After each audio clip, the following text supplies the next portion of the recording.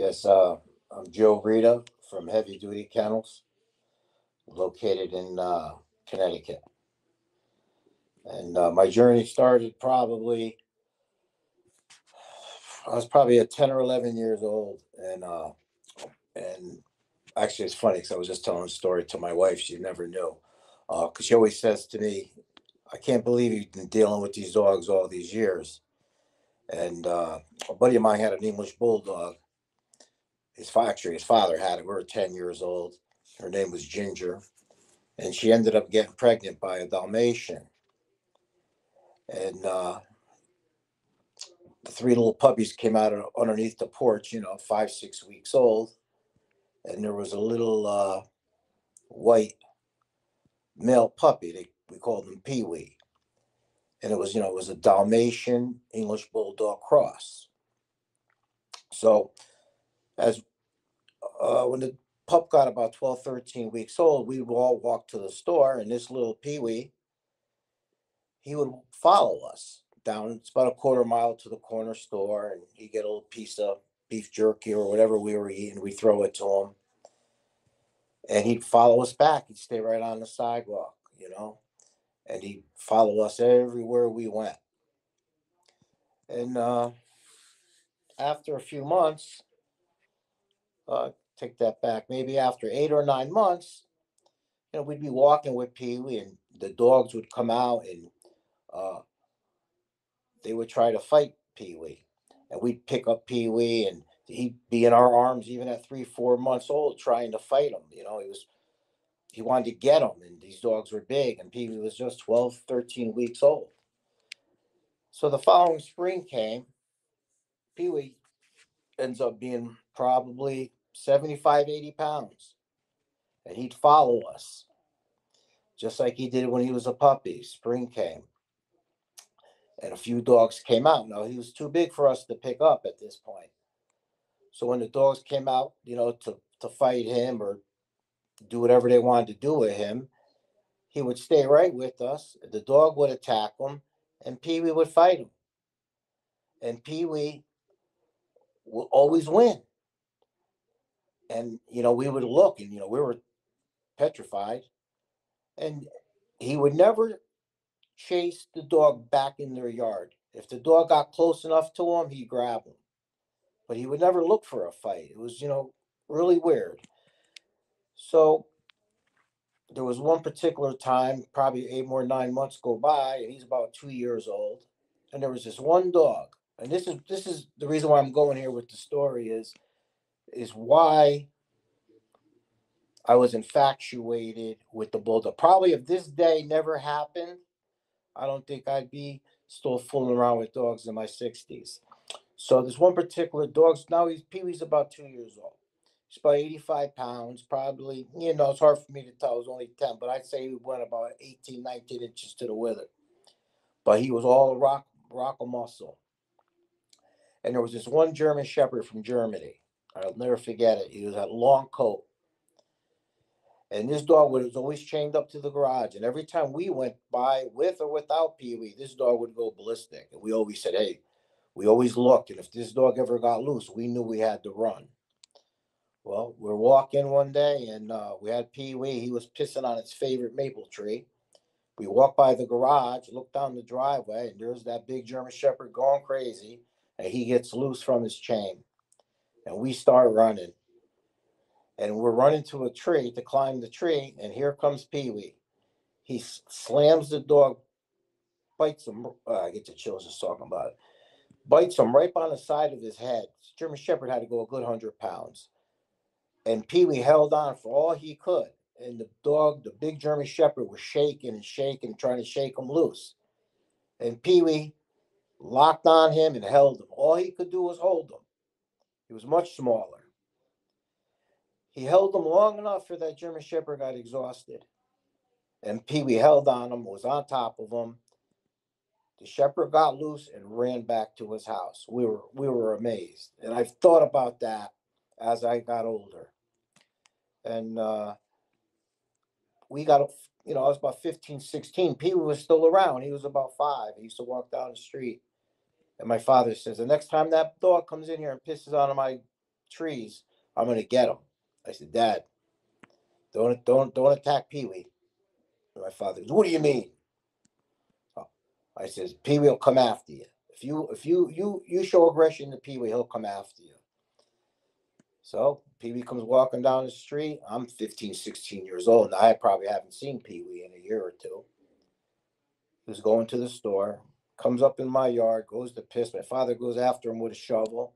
The dog chased my father all the way back down the driveway. And one thing about it, so that intrigued me. Like, how could this English bulldog mommy that could barely walk produce a dog like this? Pretty damn functional dog, very muscled up dog, real good looking dog. And I think that's what got me hooked. And you know, when I got about 15, 16, I started my journey of crossing just, a bull mass to an English and whatever direction I wanted to go. But I think that's where it really all started. I bought my first dog when I was 16. I got my first dog. It was back then, no, back in the 70s, a lot of people didn't know what a pit bull was. Really, you said the word pit bull. What's that? But I got my first. It was actually a red nosed pit bull, and then I ended up breeding that first litter. I ended up breeding that to a bull mastiff, knowing that what the English bulldog Dalmatian cross did. I figured I wanted something a little bit bigger, and so I started with that cross, and then I took it back to an English bulldog, and um, it was like a custom. You could make them any way you want, and that really intrigued me when you mix the breeds together.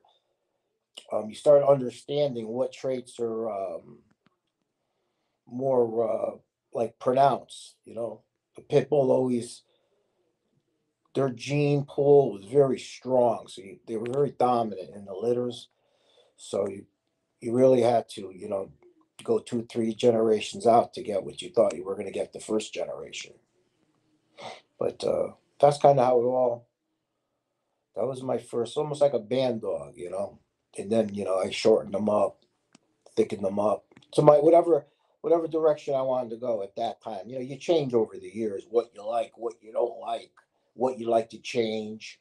What you think will be because nobody was really, nobody that I knew was really doing that like that. At that time, the Americans, it was the American Bulldogs. There was there again, like nobody in the state of Connecticut heard of such a thing. I seen it in an old Dog World magazine. I seen a little article. It said bulldog puppies, $500.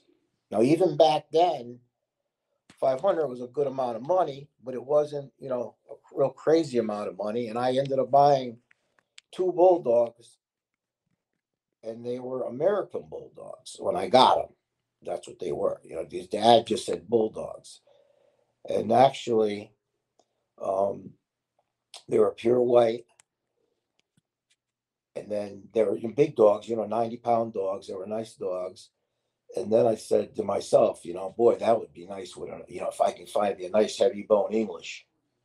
I was then I started crossing the English with the American bulldogs, and it really made a nice dog.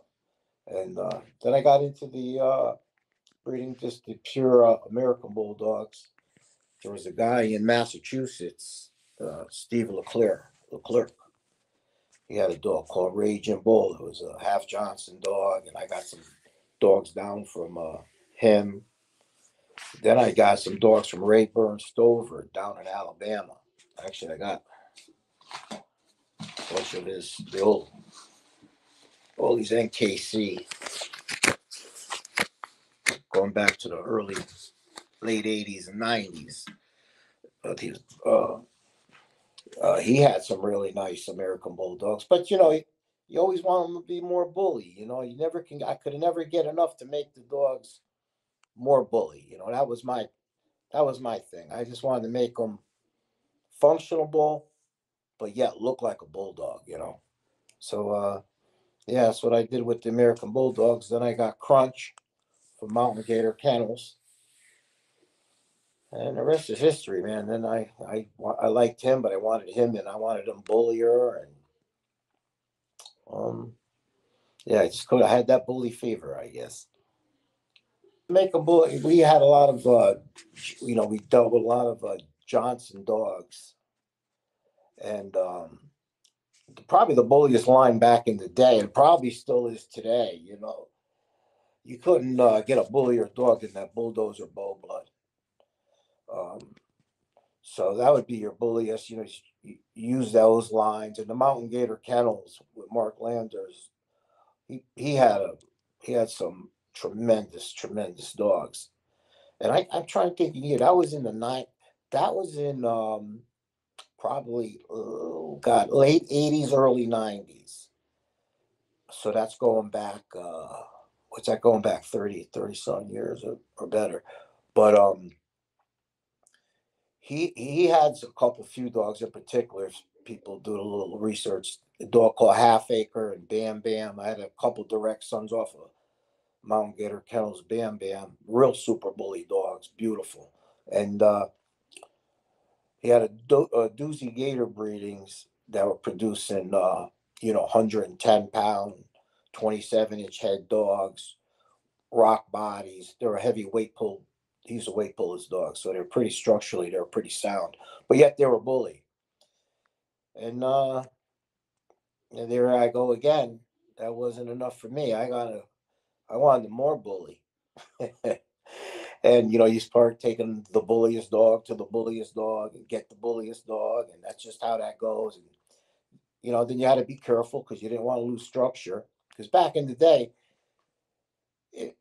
one thing I'll say about the guys with the American Bulldogs back in the day, if you had a dog that wasn't structurally correct, they shunned you.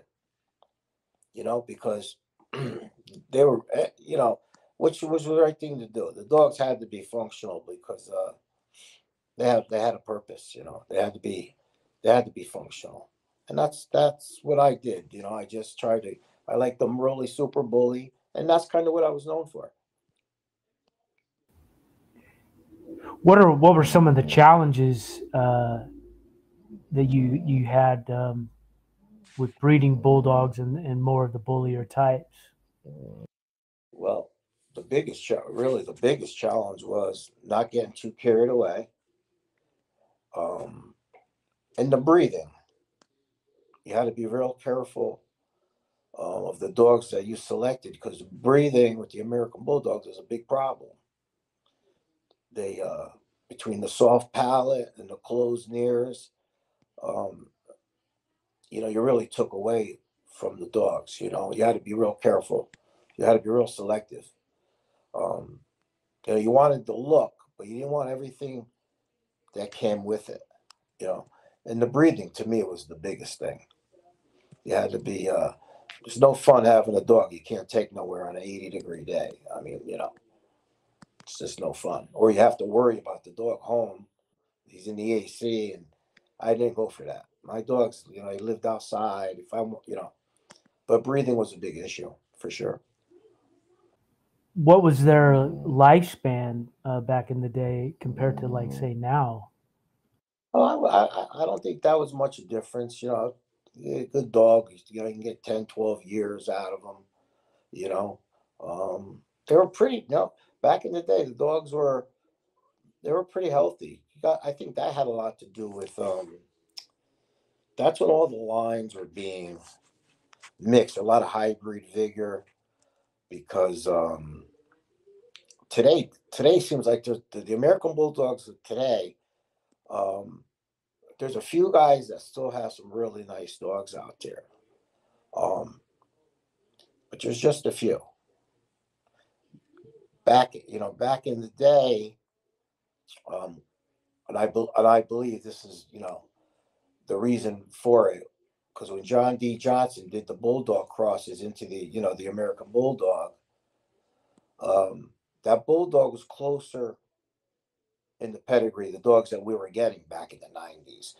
And over the years, when you keep breeding these American Bulldogs, it seems like that dominant trait, like I was talking about before, like the pit bull or the longer muzzled dog, dominates the gene pool. So over the years, if you don't line breed on the bully dogs, you kind of lose that look.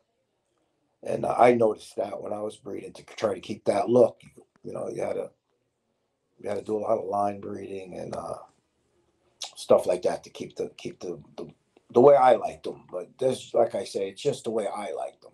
It doesn't mean when I like somebody else has to like it. That never, the other person liked it. It's what I did I, I did what I wanted to do with the dogs. Make them the way I wanted them. Well, there's a number of things. The biggest thing was back when we were back in the early '90s, '80s, and '90s. We'd have to travel 800-900 miles to look at a dog to breed to the dog. And when you get there, sometimes the dog wasn't what you thought it was. Uh, Today you could have a picture or video of a dog within 20 seconds, and you could have a pretty good idea of what the dog's all about. So we really had to go on our gut instinct. We had to go on our knowledge of the lines, what this dog should look like when we get there. So you can't go 800-900 miles on a whim. You gotta feel, you gotta know what you're going to look at before you even get there, and it should fit the bill. So you had to be educated with the breed. I mean, today, well, let's see what it looks like. Boom, here comes a picture.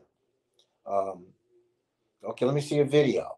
You know, uh, I we had to travel. That's the biggest difference. We had to put the work in. We had to put the work in because there wasn't that many dogs back then. There wasn't that many, and if and it was word of mouth. Somebody said, "Hey, you see this dude's got this dog? Oh, who's he offer? Blah blah blah." So oh man, that thing should look. Oh yeah, what did it look like? So you really had to trust people's judgment. You couldn't ask just anybody how a dog looked because a good looking dog to him may not be a good looking dog to me. So we used to roll in a certain group, and we would know, hey, does it look like this dog? No, he's got a bigger head. He's more bone. And you're like, holy shit, you're kidding me. So right then and there, we're taking the 800-900 mile ride. We're going to breed to this dog. We're gonna use this dog. So that's how we did things back then. Like I say, today, somebody shoots you a video within 20 seconds, and that's it. So it's a pretty big difference. We really had to put the time in. What do you call it? VHL? You know what they call it? The VHS used to come in the mail, and we'd wait. Sometimes I come home from work. First thing I do is look in the mailbox, see if it came, get a video, so we didn't have to travel to see the dog. And it was pretty exciting when you got that video. I come right in the house and put it in and watch it over and over. Watch the rear end on the dog, watch the fronts, look at the head. Try to get a size comparison. How big is this dog? Is this dog worth going to breed to it? A lot of these dogs were. I'm in Connecticut. I'm on the other side of the world over here. Everything's down central states, and they're always out down south, really. And and we had to get in the truck and we had to travel to make this happen. Especially in Connecticut, there was nobody else really fooling with the dogs when I started. I think I was the first one in the state that have the American Bulldogs. And then a few other guys kind of got into it. A few guys from Mass. But yeah. Talk about the evolution of the Old English Bulldog and how you were there in the beginning. Okay. So the old English Bulldog in the '70s, there was there's probably a few other people doing them. Um, what I was doing right from the get, I always used an English Bulldog, breeding the Bull Mastiff, putting some pivot. It was pretty much the same formula, but I was just doing it for me. I was doing it it always reverted back to when I was an 11-year-old kid, seeing that Dalmatian English cross. What an awesome dog it made. So from the time I'm 11 to the time I'm in my 20s and 30s, I'm still chasing. We used to call it chasing the dragon, chasing that ultimate bulldog, and whatever it takes to get there, whatever it took, whatever cross you had to make. So we were, I was doing that. I'd sell them out of the newspaper, and I'd keep a couple back for me. And then there was a guy. I tell you his name is Ben Campetti. I think Dave might have knew him. He had a bunch of Dave's dogs back in the 70s, and I seen an ad. It was in the local paper, and I went there. It was in, I'll never forget it, Sandersfield, Massachusetts, and he had a bunch of Dave Levitt dogs there. So I ended up getting a couple dogs from him and crossing him into some of the stuff I was doing, which probably they would have been too happy with at the time. Uh, but he was, Dave coined the name. Dave was a very educated guy. He coined the name. He had his own registry by this time. And, me, I was just breeding dogs for me and making that Pee-wee dog again. I'm gonna have a whole yard full of Pee-wee dogs. And then we got a little crazy. Greg was there. Greg was around, and I had some mastiff stuff, and Greg had some mastiff stuff, and we got a hold of a few dogs from Greg Hermes. So now the dogs got big. They got crazy looking. We had dogs 140 pounds, 130 pounds. They had feet like your hands. They used to call our yards Jurassic Park. Like 2000, we had them. They were so we were blending all these different bloodlines in to try to create this big monster old bulldoggy. It was a lot. That was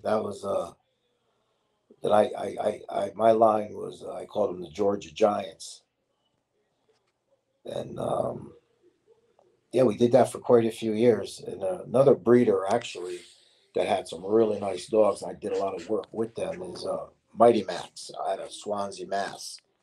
Big Jim, rest in peace, Jim. But he had he had some beautiful Hermes style dogs, but they were big. We both had them. We used to work together. But that was definitely the biggest journey of dogs I had. And very exciting to when you cross mix them bloods together. You get the hybrid vigor. You get, it's fun because you think what you should get, and when you get it, and when you hit it, and it clicks, there's no other feeling. To this day, I like crossing bulldogs to bulldogs. If you've done it, I don't want to do it. I want to do something that nobody else done. And when it works, I feel better than if I took two dogs, an American to an American, you get an American. Like I said, today's day, a lot of times when you do that, it's almost like you got to this is just for me. Like I said, I like to reintroduce bulldog if needed.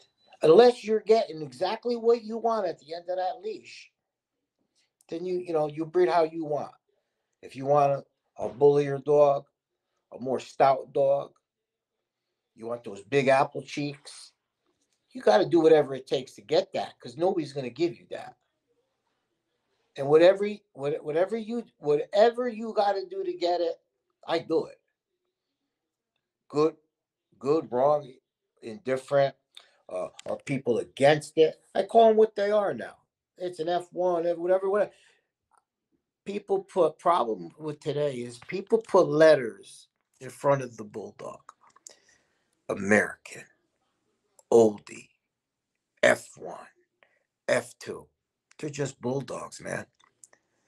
When you take an American bulldog, a well-bred American bulldog, and you take a well-bred oldie, you put them together. It's still a bulldog. It's still a bulldog. And if it clicks, you got something special, you know. And like I say, there's a few guys out there got some really nice American bulldogs still. Not many. Um, but there's a few guys have them, and there's some people with some beautiful oldies out there. But like I say, I like a 20-inch tall. My ideal bulldog's 20 inches, 90 to 100 pound. That's my sweet spot. You get them any shorter, now you're into that pocket area. You get them any taller, a lot of times, you're starting to deal with a leggy dog. So there's definitely a sweet spot. There's some guys out there that are have this 20-inch, 90-pound dog. But that's what I like. That's and those dogs, you basically almost got to make them yourself. And yeah, that's how I do it. Like I say, I do dogs for me. I don't put letters in front of them. Uh, some people, they chase a pedigree, or uh, pedigrees are important. Um, but they'll chase a registry. They'll chase, some. It's what you have at the end of that leash is all that matters. It's all that matters. It's what's right there. It's not what's in your back pocket. Oh, here's the paperwork. Because when you walk down the road, the people are asking you for the fucking paperwork. Oh, what registry? Who's the sire? All hype. Hey, if you walk down the road with a 20-inch tall dog with a 27-inch head with a 1-inch muzzle that's shredded, does it really matter? Don't matter to me because I want that dog. And whatever it takes to get that dog is what you got to do to get it. So don't feel boxed in that uh, you're breaking rules and you're doing this. They're all bulldogs. At the end of the day, they're all bulldogs. And I thought this from the time I seen that Pee Wee dog. That's why I brought up that Pee Wee dog. That Dalmatian cross. It made a better bulldog crossing it. And maybe that's what got me. Maybe that's why I think the way I think today. I don't know. I just know that creating something that you want is whatever takes you. Like I tell people, whatever it takes to get there. And a lot of people, you ain't there yet. You know, Neither am I. We're always going to chase the dragon, and whatever you got to do to get there. I was always willing to do it. I'll push the envelope.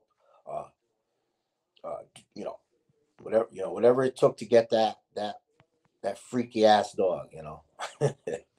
And it's a crazy journey, but it worked for me. I've had some good ones over the years. What was your reception like back in the day? Like, how did the dog world look at you and say Greg and all the other guys that were doing your style of bulldog? What was it?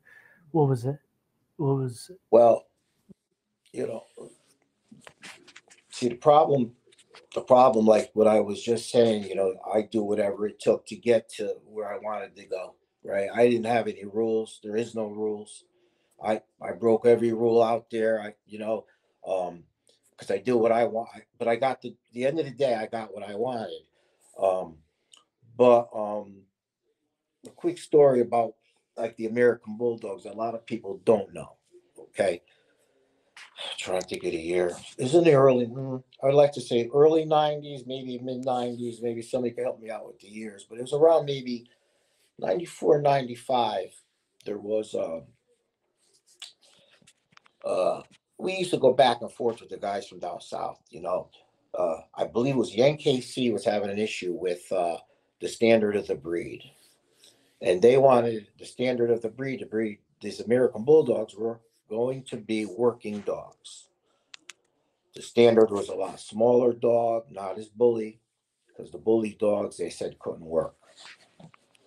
So we used to battle, with these guys. Hey, we wanted this. the standard to say, you know, to include the bully dogs, you know. And no, these are working hog dogs. These dogs got to bite. They have to take 100-degree weather. They have to run 5 miles, dive off of this. They got to do all this crazy shit. And so if your dog can't do that, it shouldn't be classified as an American Bulldog. The standard should not be written for the dog that cannot work. An American Bulldog is a working dog. So we had our hands full with we're now this is a Y in the road. This either is the detriment to the bully American Bulldog, or if somebody doesn't do something quick to get these dogs accepted, so the standard includes them. Um, so Mark Landers at the time was working his dogs on weight pull. So weight pull, he had a bunch of champions, which was a good thing because now you have a working bully dog. So when we go to the NKC, was having a big what you call like this is to revamp the standard. They're going to change the standard this weekend. That weekend, they're going to change it, and everybody's going to be there, and everybody's going to have input. So they gave us like 6 months advance notice. So we're going back and forth with these guys from the South. This was in Manassas, Virginia, and they were saying, "Listen, the dogs can't work. You're going to be one standard, no classic, no dual standard. There's going to be one standard of the breed." And Casey Cordier from Watchdog Kennels, he was a big he wanted one standard. He wanted a working dog. You had Mark Landers, a Mount Gary. He wanted the bully dogs, but the bully dogs couldn't work, and they had a little bit of a point there. So it was important that we showed up with some working dogs. So I started crunch on weight pull on hang time. They were having a big hang time competition with all the dogs from the South. We were all meeting in Virginia. There was a hang time competition. So Crunch had a lot of prey drive, a lot of drive, had a good bite. So we start working him on a spring pole and doing hang time with him, and he was born to do it. I guess you could say. Matter of fact, when I picked him out of the video, he was tugging on Mark Landers' shoe, and that's why I wanted him. So we trained him for about 6-8 months. I got him pretty lean. So the weekend that we're going to go down there, and we're going to enter him into this competition against a lot of hog dogs. The more of the hybrid type dogs. So on the way down there, we don't realize it, but it's getting really hot. It's pushing 90, 95 degrees. And we're in the van, and we're saying, "Hey, man, we might want to turn around. It's too hot. It's too hot, dude. You can't put this on." You know, I said, "Man, we're almost there." So we get out there, and it's blazing. It's humid, and there's, hundreds and hundreds of dogs and people. So one of the Southern guys, "Oh, you guys made it from Connecticut? Oh, yeah, we made it." And he goes, "You sure that dog ain't gonna die out here today?" I said, "I don't think so." And he said, "Well, we're gonna start this competition in a half hour. You better be ready." And they all start laughing. They see this dog with a pushed in muzzle. And so my buddy Paulie and I have my cousin also. He goes, "Hey, man, don't do it. It's too hot. You're gonna kill this dog." I said, "Hey, man," I said, "these are two things that are gonna happen. Either we're gonna go home without him, or we're gonna win. Because this dog will make it happen." So anyway, so I'm in line, and everybody's kind of goofing on my red and white dog with a smashed face. He goes, "You see," the guy ahead of me, "You see this dog?" I go, "Yeah." He says, "This is the hardest bite hog dog from straight from out." I forget what Heinz Country Boys, some crazy shit. And I said, and he tells me it's the hardest biting dog here. So I have some working hog dogs, right? from Florida. Gives me the whole thing. He goes, "What's that?" I said, "That's the baddest motherfucker on the East Coast." Right? And the guy looks at me. So anyway, make a long story short, everybody goes up on that rope for about 15 minutes. And they're swinging, they're hanging, they're tugging. And I'm like, holy shit, man, it's hot. So it's Crunch's turn. I turn him loose. He hits the spring pole. He gets up on there. We got videotape of it too, I believe. And he starts just swinging. And he's growling. He's swinging. 10 minutes, 12 minutes. And the dog's, connected to you. His eyes looking at your eyes. When your eyes are intent, Crunch's eyes, he's intent. He had no quit in him. 15 minutes. So now he has to beat 15 minutes, 20 minutes, 25 minutes. His eyes are turning red. So I pull him off. He wins this competition. Cool him down. He wins the comp, which was a big thing because now we got to go to the NKC and say, look, we beat your own dogs at your own game. And they couldn't argue the point. Couldn't argue. We had videotape of the competition. There's people that were there at the competition. Mark Landers was winning all the IWPA. And I don't know if it's still today. There was two standards. I don't know today if there's still two standards, but the Bully American Bulldog, maybe if it wasn't for like Crunch doing his thing and Mark and a few other guys working these bully dogs, I don't know if the bully dogs today, what would have happened if they would have went off the radar or not. But that was a big back then. That was a pretty big deal. I used to tell the guys, "They listen. There's 12 players on a football team on the field, right? You got a nose tackle and you got a wide receiver. Both athletes, two different animals. You know what I mean? And that's how I used to say, look, I like the middle linebacker. I like the nose tackle. They're all athletes. That's what that the dogs are functional, but they have to. Well, like I kind of reverted to before. I'm all about what's at the end of the leash. I believe in a pedigree. Pedigrees helps people um, produce pedigree. You really should know what is behind your dog. There's no pedigrees, or they're important. I mean, don't get me wrong.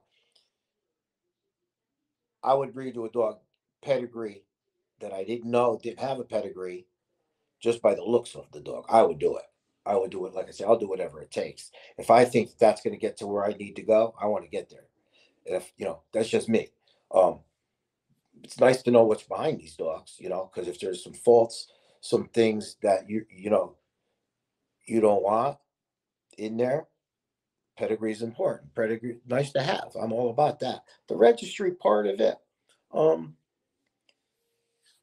I guess I'm not, registry. I'm not like as long as you have a pedigree and the dog is registered. If it's a big name registry or small name, don't matter to me. It's what's like I say. I always revert back to just give me the dog, man. I just want the dog. Just give me that pumpkin head. Give me that big apple cheeks. Give me that bone. Just give me all that, man. That's what it's. When somebody comes in my house and they see a dog with a 26, 27-inch head, and he's got bones like elephant legs, and he's looking at you, and you're like, holy shit! Look at that fucking dog. That's all That's what I want. You know, the shows and all that business. The fancy registries. These registries can be a little funny, especially with the oldies. Who can get an F1 registered, who can't. Um, uh, uh, they could be, they could be funny, and now, it's just I'm not a big fan of some of the registry. I believe in sometimes a registry to me is a registry. Back in the day, we had CKC, we had ARF, ABA, um, the NKC. There was a bunch of other ones. I don't know really what's out there today. Like, I don't really get into all that because back in my day, when we were helping develop the breed. I mean, we're back in the 70s and 80s and 90s.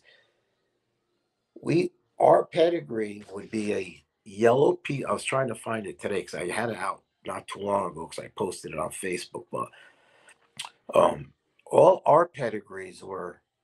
This is before all these big name registers were around. Was a yellow line paper with Polaroid pictures stuck to it, and underneath that dog they'd say quarter bull mastiff, quarter English bulldog, half American bulldog, whatever, and then how much the guy would want for the dog, and there'd be five or six dogs on that piece of yellow line paper. That was our pedigree. That's all it was. So now so to me the registries, because I come from that era, the registries don't mean nothing to me. Don't mean nothing. But that's me. That's because I came from, there was no registries. Actually, I got one of Dave Levitt's old pedigree over here. I pulled it out. Um, Dave Levitt had pedigrees and registries in the 70s. He coined the name. Hey, he coined the name on the oldies. He coined the name. He had everything documented. He did everything right, man. You know, and me, like I say, I just wanted to make that badass dog. I wanted to make that Pee Wee again. I wanted to, you know. So I'm not a big fan of the fancy registries. Is there a need for them? Probably. But not for where I came from. What I've seen over the years. But that's that's just me being me. Yeah. Well, something. This is something that I've said 30, 40 years. And this is something that I truly believe in. Um, a good dog is where you find it.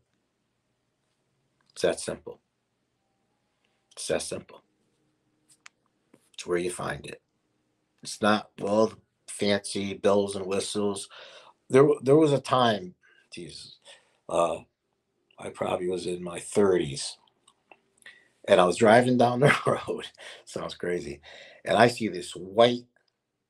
You can call it American Bulldog. Like I said, I'm not going to put letters. It was a bulldog for sure, and it was chained up to a tree with a doghouse, and he was beautiful. He had bone and he was muscled up. His back legs looked like a quarter horse. I mean, he was put together like a brick shit house. He really was. So the lady, I knock on, hey, who's the dog? Oh, that's my son's dog. He leaves it here. There's nothing but bark. Blah, blah, blah. I got to get rid of it. She was telling me she's got to get rid of the dog. Right? I'll pull you right now. So I says, back then, I said, you take 500. 500? You'll give me 500 for the dog? I says, yeah, I like the dog. I ended up buying the dog for $500, right? And he was one of the baddest dogs I ever had. And I always, and it's funny because I used to always say, a good dog is where you find it. It's all it really is. It's really true. People don't think so. They think you gotta hype it up, and one thing in dogs, you can't hype up a bad dog because because eventually people are gonna see the dog. And but yeah, good dog is where you find it. I truly believe that. Yeah, I see the difference to now than back in the day is that you guys were willing to take way more risks. Yeah, well, we had to because, like I say, there was a small gene pool. There wasn't much around. This was early on. This is, like I say, this is pre-registries. Um, you- but we were able to really do anything we really wanted to do. You know, there was nobody really restricting you. You know, and like, okay, perfect example. Okay, the older bulldoggies, right? You got it's the guys that like the super performance. Then you got the pet people that want the heavy English bulldog, right? Which is probably a lot of the people. um there's the oldies, and people. This is just the way I see it. Maybe I'm wrong, maybe I'm right. It's just the way I see it. The people that are breeding the dogs, um, 15 inches tall, 14, 15. I've seen them as small as 14 inches, oldie bulldoggies, and look like English bulldog. And I just say to myself,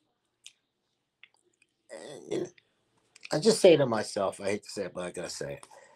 Why would I don't care what anybody does. Everybody, like I say, do it. Do what you gotta do. But why would anybody? There's already an English bulldog. You're never going to beat the English bulldog at its own game.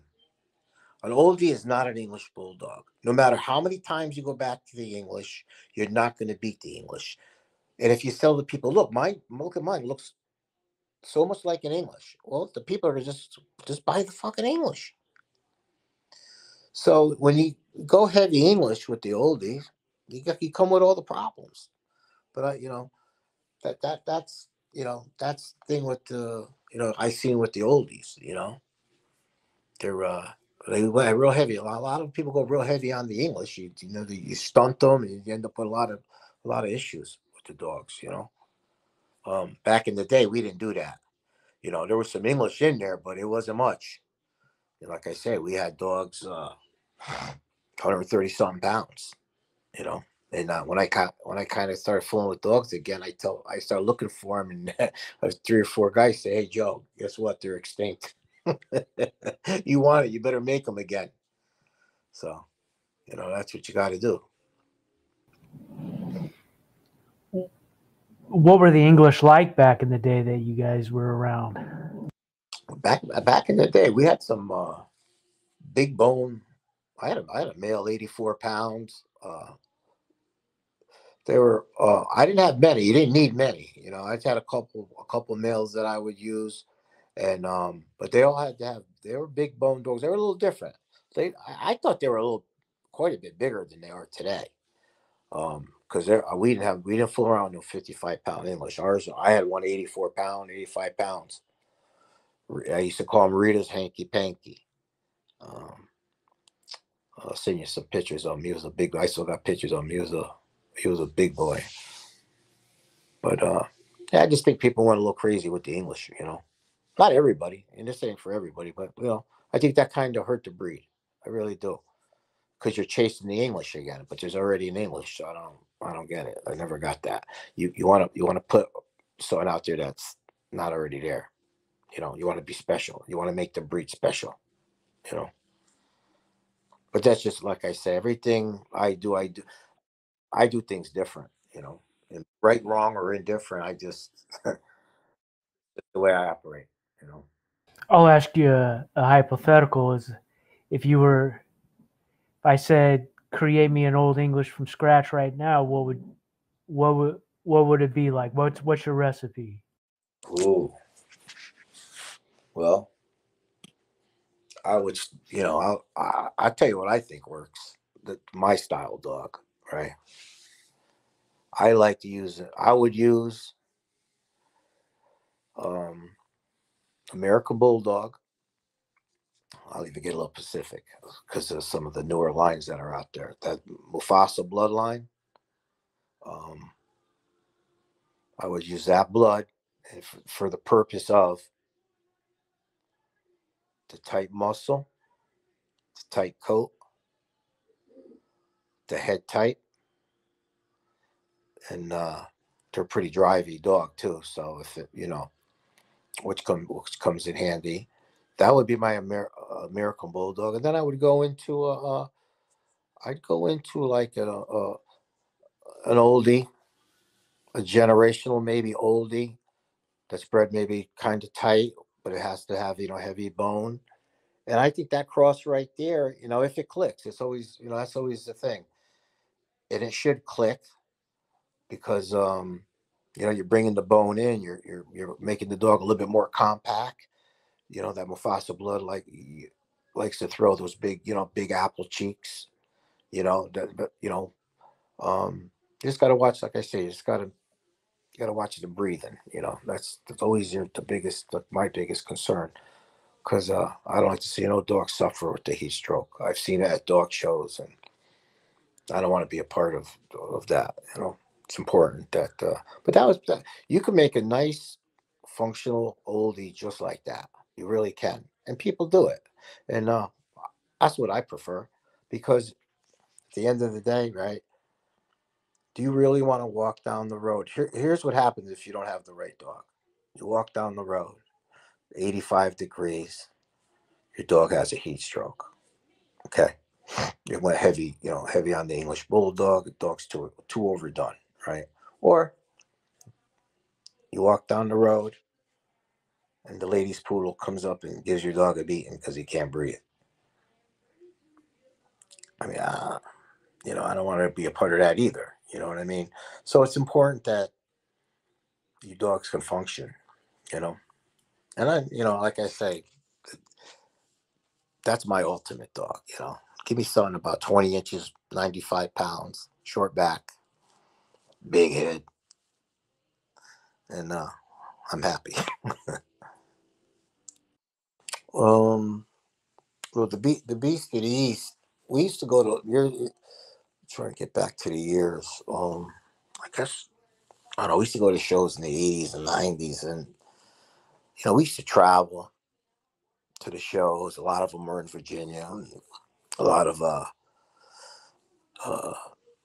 hog dogs, and there was a lot of hybrids. And nobody had the stuff that we had. We had the heavy Johnson lines and MGK stuff, and we won't play. We go there, and they'd be they'd be all these hog dogs. They'd win everything, and to me, they looked like Dalmatians. They didn't do anything for me, but we go all the way there, and it wasn't just us. A few guys from Ohio, a few guys from and we won't place nothing. Pay our money, and we wouldn't even place. So I said, son, we're going to do a show for the Bully Dogs. And so I started a show called The Beast of the East. And it was a venue to showcase extreme American Bulldogs or Bully Dogs, Bully American Bulldogs. And that's how it started. That's how it started. And it kept growing and growing and growing. And just recently, Gina and Chris had a like almost like a reunion type Beast to the East. They did a fantastic job. It was a great turnout. Had a really good time. They did a really, really good job. They're really good people. But that's how it started. And it was bragging rights. I mean, um, we told dogs to come in from all over. They were coming in from Texas, California. They were coming in from Canada. I mean, we told the Bully Dogs bring it because we got some stuff up here on the East Coast, and we did. But they came and they came, and we had a good time, and that's where we started really clicking the bloods together. That bulldozer, some guys from Ohio, Phil, he had a lot of that bulldozer bull. Phil Bender, bulldozer bull blood. He come in with that stuff, and Doug Kennedy. Some of his dogs would come in. And they got that fast blood. We mixed the blood, which was really a good thing because the dogs took off after that. They really did. The dogs took off, and because of those shows, I believe the lines got a lot stronger. A lot more good dogs got developed because people got to see, hey, look at this, look at the girth, look at the bone on that. You know, put some fast blood in there, tighten that up a little, and that's just how we did things back then. We tried to get everybody was chasing the same dragon. You know, and then next year, to be different dogs coming. Dogs you didn't even know that were coming that were like, holy smokes, look at this. And it was a good time. We really, and that's how it evolved. It was just a venue to showcase the extreme American Bulldogs. That's all. So you didn't waste your time.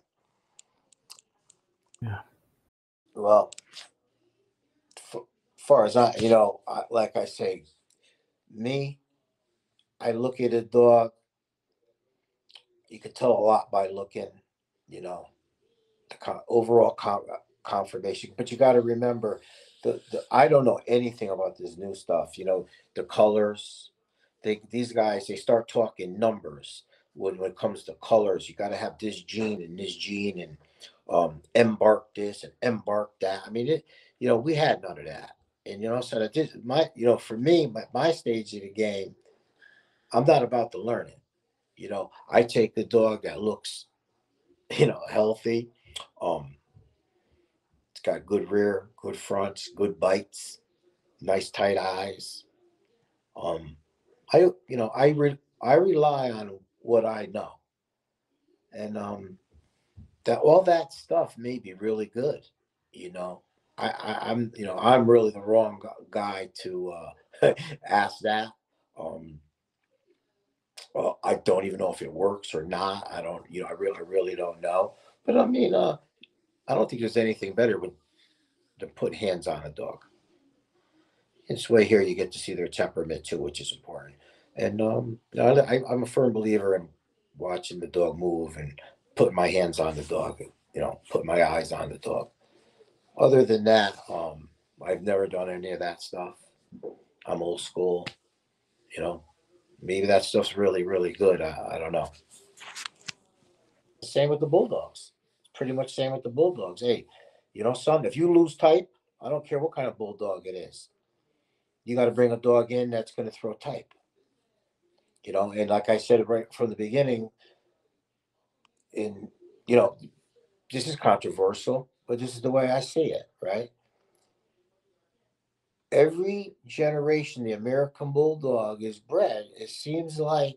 Well, I can't even say it seems like. Back in the day, we had some block-headed, short-mugged, massive dogs. Okay, and we had a lot of them. Okay, the dogs of today are not the dogs of yesterday. With the American Bulldogs, people are, you're gonna have people going to say what they want, but they can say what they want. But that's a fact. And here's the thing, and there's a reason behind it, because the Bulldog was brought into the American Bulldog. See, the history of the American Bulldog, whether people want to believe it or not, they didn't come off the Mayflower with Christopher Columbus or nothing like that. They were a working hog dog. That was what the American Bulldogs were. I had a guy, and I'll never forget it. I it was not he was out of Alabama, and I got his number from another breeder of American Bulldogs. It's kind of a funny story, and I didn't understand it back then, but I finally got it. It took me 40 years to understand what he meant. So I'm talking to him, and I said, "Hey, you got American Bulldogs?" He goes, "Yeah, I got American Bulldogs." I said, "Can I ask you something?" And he could tell by my accent, he thought I was from, you from New York? I says, no, I'm Connecticut. I said, same thing, no. He says, I said to him, you got American Bull? He goes, yeah. I says, you would happen to have something with the, a big blocky head with a short muzzle, do you? He says, son. He says, what do you want with that? I said, well, people up here, up on the East Coast, people want that kind of dog. We could sell those dogs for a lot of money. He says, son, someday you're going to have $1 million. But that doesn't make it an American Bulldog. I, I never understood, I thought about what he said.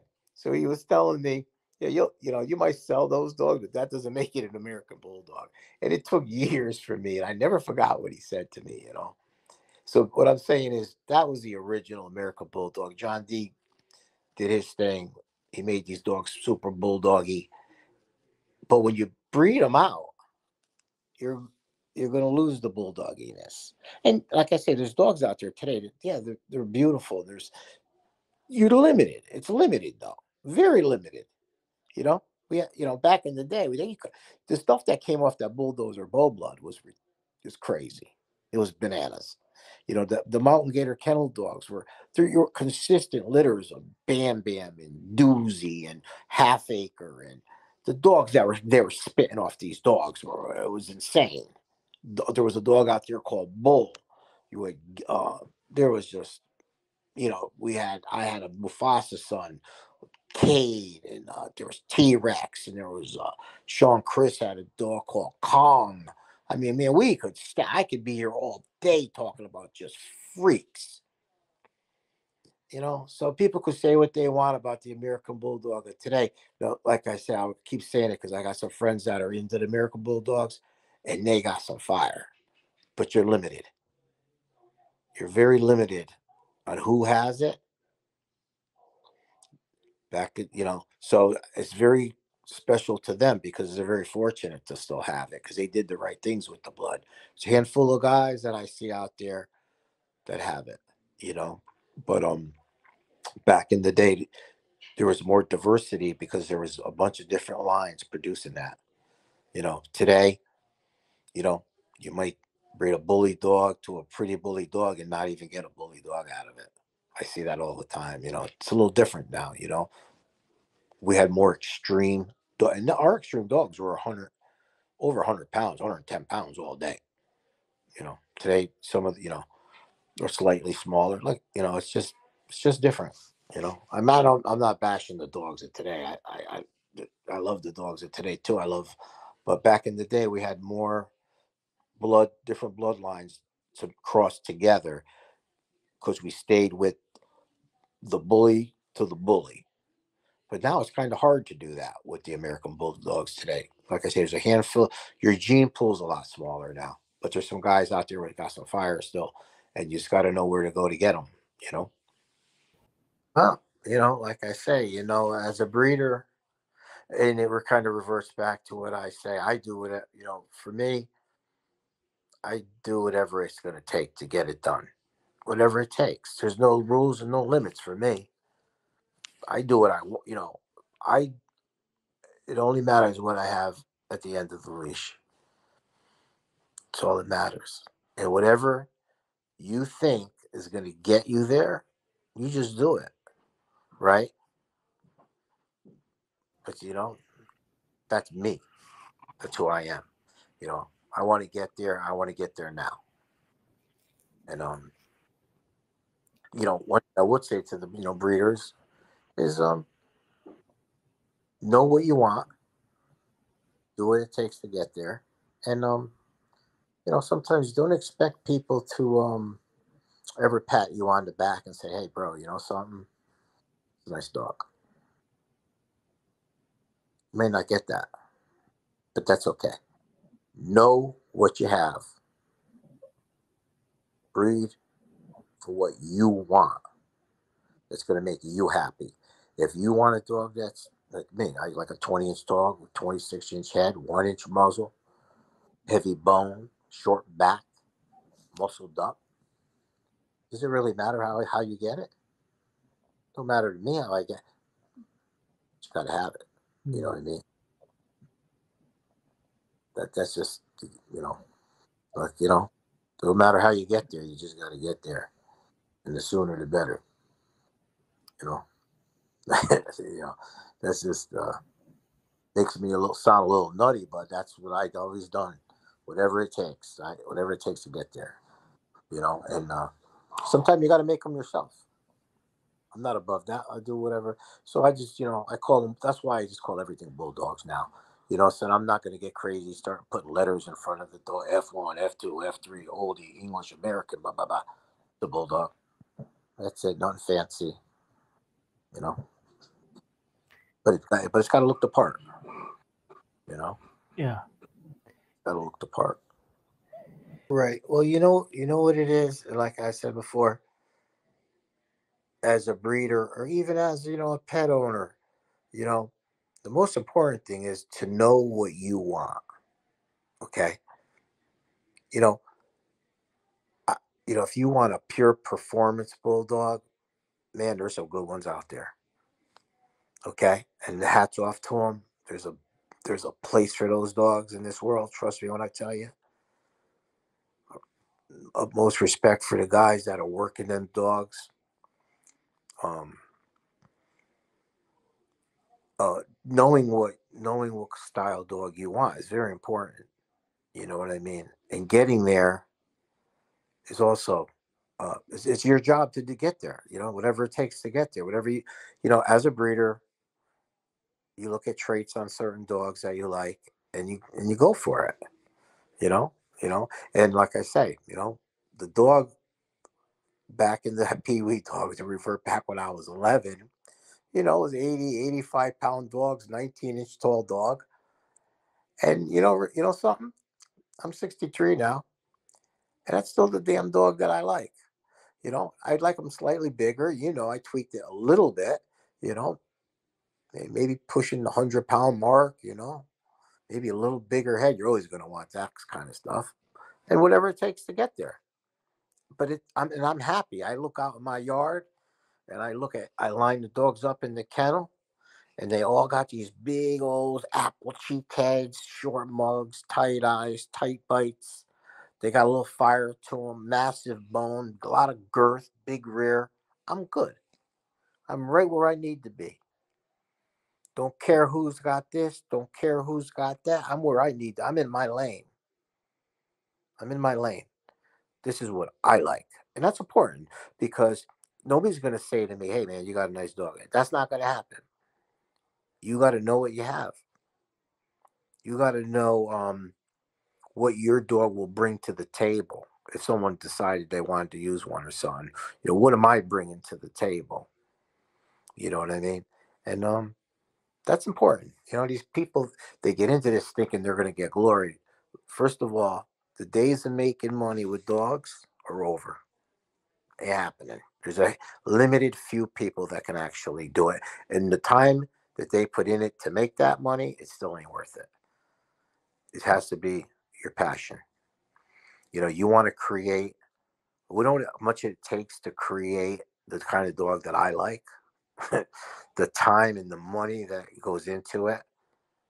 Dogs that don't make the cut, that you lose. You do a breeding, you keep some pups back. They don't turn out quite what you thought they should have. And over the years and years and years and decades of raising a dog for a year and all the vets, and there's no, especially now, but there's no money in dogs. If you think you're going to make money in dogs, talk to some guys that got dogs. Like I say, very few people are making money. Now, if you want to do it because I like the kind of dog I like, I have to make. It's that simple. I can't go to no one's yard and say, this is what I want. I want a 100-pound dog, 27-inch head. I want cheeks like softballs. I want, first of all, if they had it, you're not getting it. Number one, if they had it. You gotta make them. Or sometimes I hooked up with a guy over here in Connecticut, right? He has passion for dogs. He did a breeding. I said to the kid, it was a younger guy to me, I said, hey man, that breeding might work. That breeding might click. That's something I would have done. I bought his whole litter. Bought the whole litter. Then we collaborated between me and him. Nice kid, um, Curtis. Um, we did a collaboration. I had a male. I said, hey man, I got this male. It'll click. We bred to his female, and the dogs were gorgeous. Um, that's what I mean. You know, uh, that's just how it's. You got to make them. Sometimes you got to make them yourself. You got to work with someone else that has the same vision as you. Um, but I can't go out and buy that dog. Like I say, nobody's maybe like some people might not know how to get to that point with the dog. And like I say, it has to click too. That's the thing. Sometimes you think you're going to get something, and you do the breeding, and it don't work. Well, what did that cost you? So as far as making money with dogs, forget about it. If you're in it to make money, man, you better go do something else because it's a lot of work, and you're not going to get paid. you know.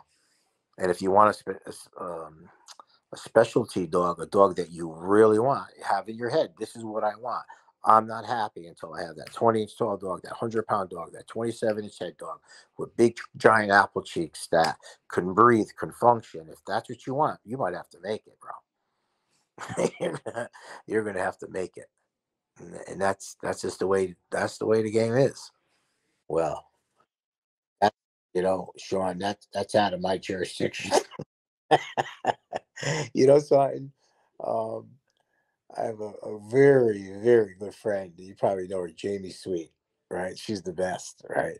And she always, was trying to talk me into doing something with these little shorties she got. As much as I love her, man, I said, Jamie, I can't. I don't have the passion for those dogs. So the more I've been around them, I'm starting. They were starting. I gotta say, they grew on me, but I wouldn't have you know, I never did anything like that. Um, I couldn't tell you, you know, yeah, I couldn't tell you. I really couldn't. She could tell you. I'll tell you that. If anybody could tell you, she's the one, man. She's the one that we all go to, man. When we got in, we're trying to figure things out, man. That Jamie Sweet number, I'm on her, man. I'm on it. Yeah. And she always has the right answers. Yeah, she knows her genetics, doesn't she? She does, man. Yeah. There's one. You talk about I call her a dog guy, but you talk about a dog person, boy. Yeah. She's a sweetheart too. Yeah. So if you had all the time, money, and help in the world, what's the second breed that you would run with on your yard? Um, I'm a bulldog guy through and throughout. I like my American bulldogs. I like my oldies. They're a different breed. They have different. There's things about each of them I like. Um, Trying to think. Yeah, I just those are the two. There's really no other dogs that do it for me. No, no. What about the American Bully? Um, there's been a few that I've seen that I kind of that I was feeling. I just can't. I really am a big fan of those apple cheeks on a dog. I I just There's just something about when that head fills in and you have a big broad muzzle and the stop goes distinctly like goes straight up and then you come to those cheeks. And I actually seen some American bullies like that. Very few, but I have seen a couple. And they usually have the longer muzzle. Um, um, American bully would probably be my third. But there again, I'd have to make my own. I'd have to make that head a little, just broaden that head up a little bit and be an extreme style American bully. Maybe not quite an XL, but well, years ago they used to have an extreme class. Um, I think they did away with it now. I don't know. That's it's just another registry thing. But um, yeah, that's what I'd probably. What I would do, I would take an American bully, and I'd put a big apple cheek oldie on it. And get my ears done. And let me tell you, that fire, it would be hot. It would be a hot looking dog, you know. But that would be my third, probably a bully, American bully, big one, no, not pocket. No, it'd have to be either standard size, extreme, you know, something like that.